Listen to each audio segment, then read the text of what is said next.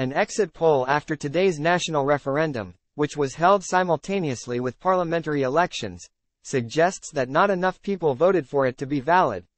That would be a blow to the government, which called the referendum and included questions on the EU's migration policies, among other issues.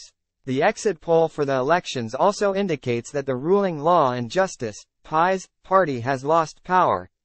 Whereas turnout for the elections was a record high of 72.9%, according to pollster Ipsos, for the referendum it was only 40%.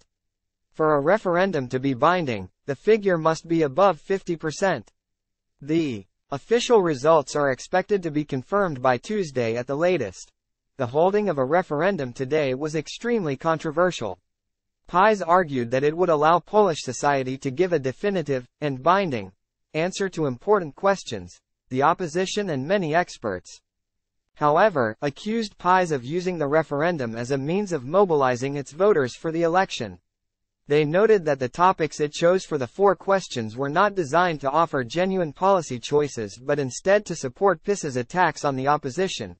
Many, including the previous head of the Electoral Committee, called on Poles to boycott the referendum by stating, when they arrived at polling stations, that they wanted only ballot papers for the election. This, it was hoped, would push turnout for the referendum below the 50% required for it to be binding.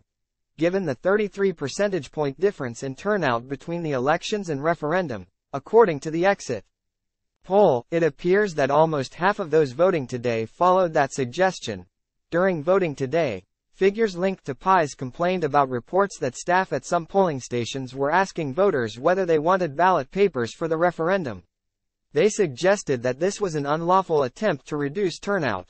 Time equals 400 ms greater than in the referendum.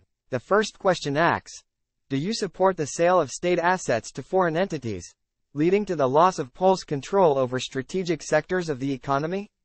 Among those who voted, 97.5% chose no, and 2.5% yes, according to the exit poll.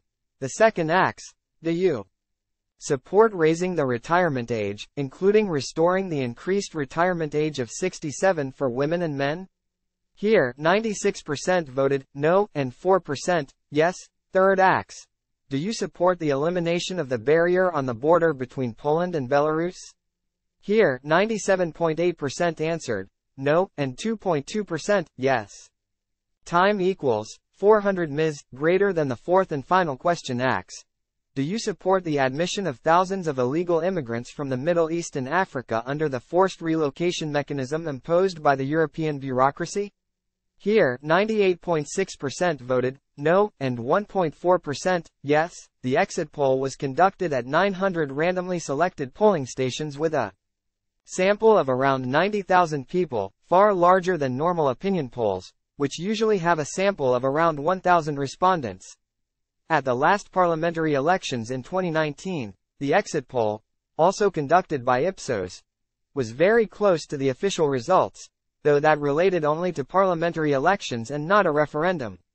Time equals 400 ms greater than this year's exit poll suggests that, although PiS won the higher number of votes in the election, it has not retained its parliamentary majority. The mainstream opposition, by contrast, appear to have won enough seats to form a new government. Notes from Poland is run by a small editorial team and published by an independent, non-profit foundation that is funded through donations from our readers. We cannot do what we do without your support.